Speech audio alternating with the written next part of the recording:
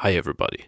Today we're filling this field of the synthesizer, and we will even do this twice, and we will have a lot of new features. So let's see what we have here. I prepared a bit of sound. Here we have an oscillator with a square wave and everything is set up. And here we have an oscillator with a strange wave and everything is set up, but that level is at 0. So we will only hear oscillator number 1. And I set up a filter, and I set the filter to use the envelope generator for the filter. And for demonstration, we don't use any LFO yet. So let's hear a sound.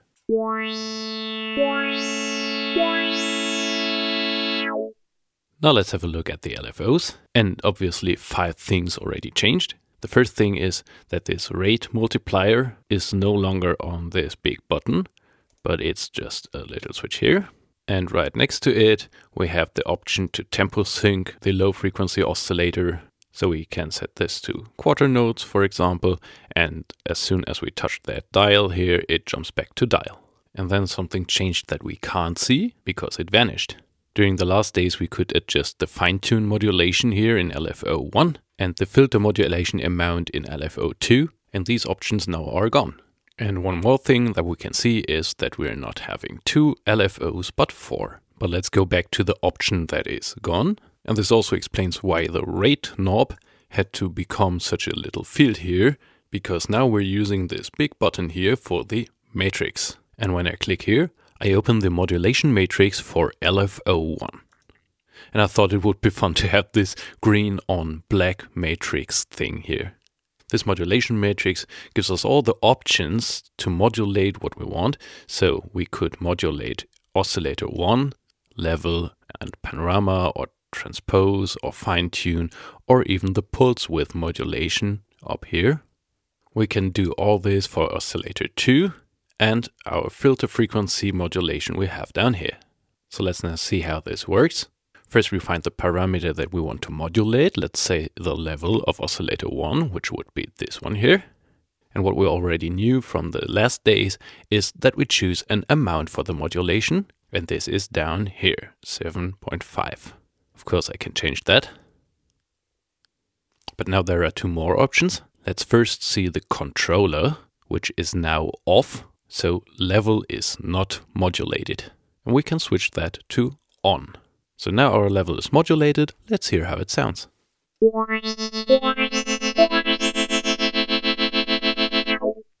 And when we modulate a level, the resulting effect is called a tremolo.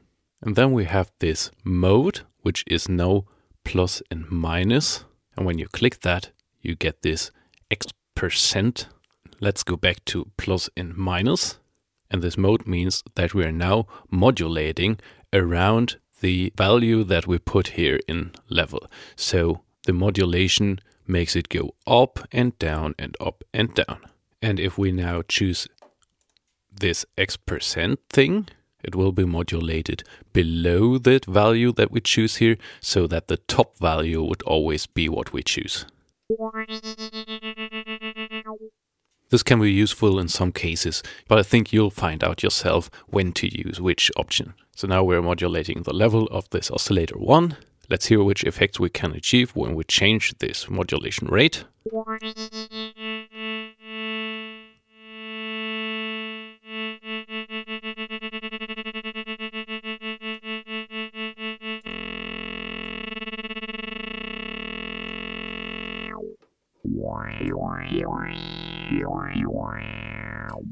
And which effects we have if we change the shape.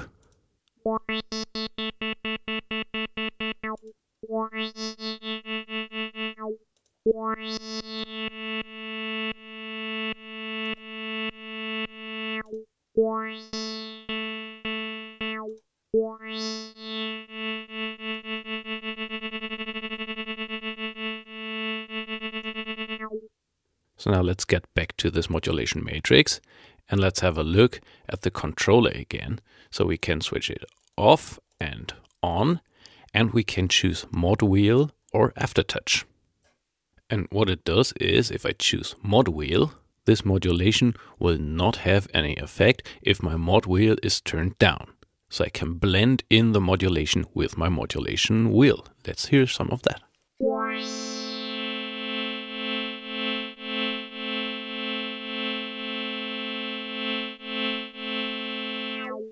And of course the same for the aftertouch. For all who don't know what aftertouch is, this is when I play a key and while holding it I change the key pressure.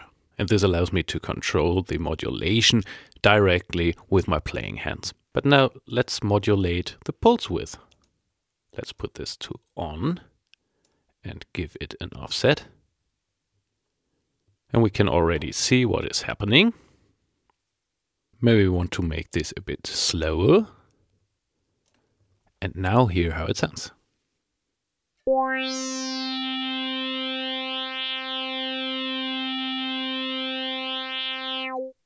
Maybe we want to disable the filter for this effect.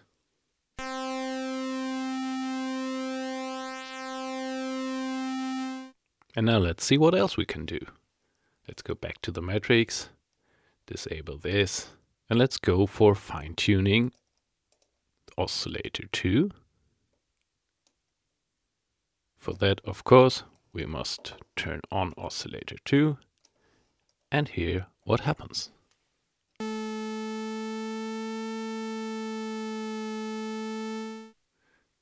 So that's a bit slow. Let's make this faster.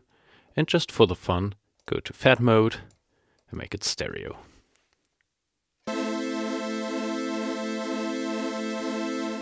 And now let's try this with different LFO speed.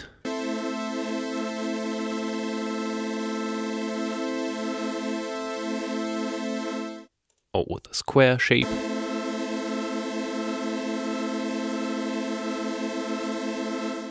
Sine wave.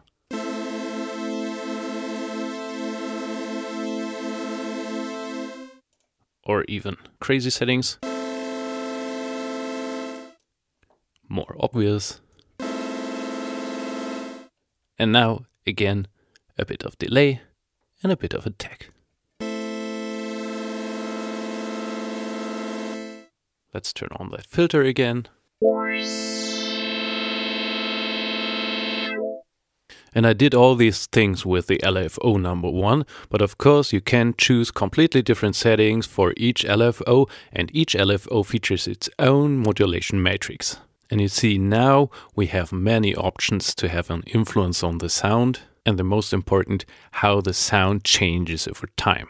And this now really starts being a sound design tool. So now there are a lot of features to play with, and I hope you have fun playing, and bye bye.